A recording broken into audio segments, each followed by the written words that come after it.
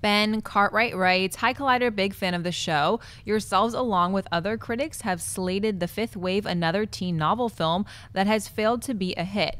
Some of my personal favorite novels have all had busts and failed to make sequels. I'm Number 4, Eragon, etc. And those which have gotten sequels have been disappointing. Divergent and The Maze Runner. My question is, with Hunger Games and Twilight aside, why do you think it is so hard for companies to produce a good version of these much-loved novels? Thanks, and keep bringing the filthy.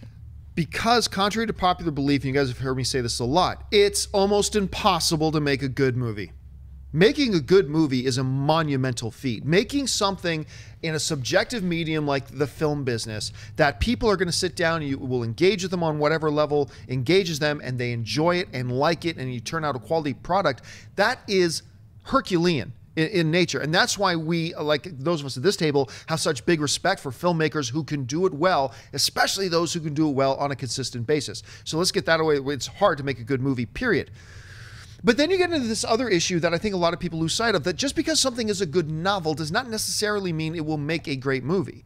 I say this a lot. We talk about it in comic books a lot, like whether it's, you know, certain storylines or certain costumes or certain aesthetics.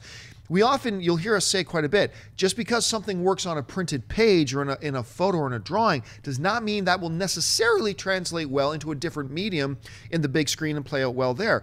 So you take a lot of these novels that might work really great as novels, but they may not translate very well into great movies. So it all depends on the interpretation, the adaptation of it as well. But it is a tough, tough task. Don't underestimate how difficult it is to take, especially pre-existing material like that, and turn it into transport it into a completely different medium and make something good and watchable out of it. It's tough. Schnepp, you've done it. Yeah, right. Thanks, man. Yeah, I mean, and also specifically for this young adult kind of craze that's been going on, I mean, you could target it right back to Twilight.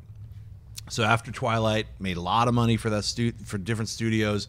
Everybody jumped on this train of like these teens that are reading these books. Let's get in on that. So you've seen so many, and only a few are hits. Mocking, the Hunger Games. That's the one that kind of sticks out to me. And then hundreds of failures. I mean, I think we're almost like I'm exaggerating very slightly. I think there's like 30 young adult films that have come out since Twilight that have all failed, not including the Hunger Games. I mean, you got the Mortal Instruments. There's so many to list. But City of Bones, we both agree was great. Yeah, right. City. Yeah, we love City of Bones. Yeah, we subtitled it City of Suck, just so you know. Is that good? Is that not? Yeah, that's not ideal. Is that the kiddie slang, Mark, for good? That means it's perfect, perfectly poopy.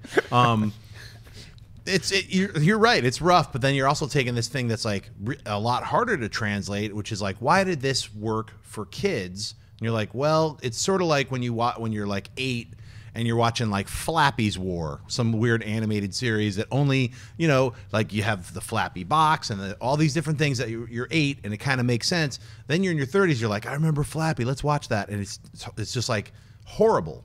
It only works for the time period that you are, it's targeted specifically for your age group. And I think a lot of these young adult books are really kind of targeted for the age group wherein like you're in high school, you have problems fitting in, or you're like, this guy's hot, this chick's amazing. It's very simplistic, and only the ones that are really well written are the ones that rise to the top. You'll see like even 50 Shades of Grey is sort of like was written as fan fiction. Twilight fan fiction, but I haven't read it, but I've heard it's horribly written. So I mean, people are like read books constantly. Like, I eat books for breakfast. They're like, it's horrible. So it's a tough racket. I mean, so you're betting. A lot of studios are like, well, what about this one, or what? They don't really know. They're like buying these books in bulk and like, which ones can we develop into the next Hunger Games or Twilight? So, it's really tough. So it's hard to tell, really. I mean, just because it's a bestseller really doesn't mean anything. I mean, the issue I have, and I don't read anything. I don't read anything that's longer than a pamphlet. Like I don't leaf through books that often. And I think the issue that you have in making these movies from novels is that you have such a fervent fan base, and they cannot wait to sink their teeth into the movie. And so to please them, you have to stick so close to the source material, when even comic book fans have accepted that a studio is going to change the story a little bit to serve a cinematic universe better.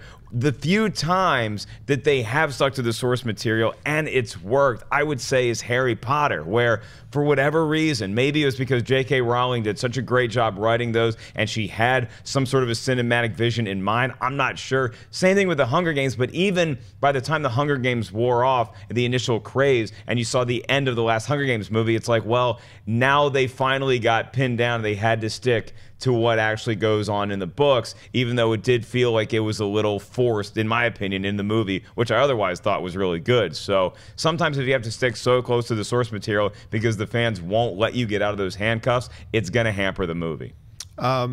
Totally off topic, but you were saying that you don't read anything longer than a pamphlet, right? Right. Totally off topic. I don't know even why I'm telling this story. There's this great story, a true story. I believe it happened in Canada. It could be a little bit wrong, about reading.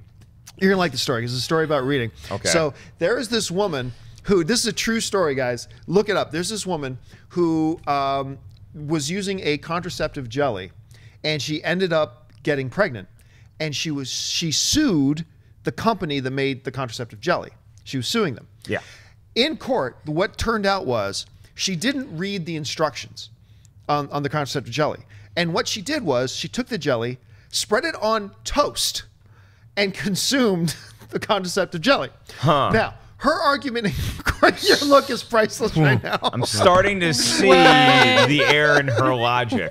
So in court, her argument in court was basically this: when you're in the mood and things are happening, you don't really have time to read instructions.